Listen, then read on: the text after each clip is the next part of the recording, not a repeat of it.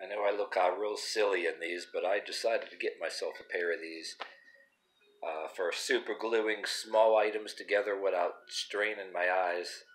They got little lights on them and everything, but you got to work on little things in computers, electronics,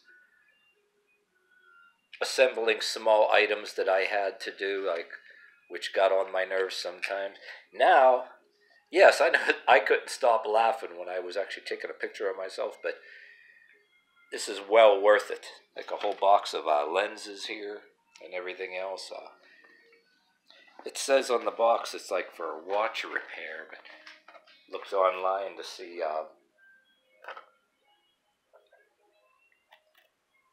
variety of uses. I finally got me a pair.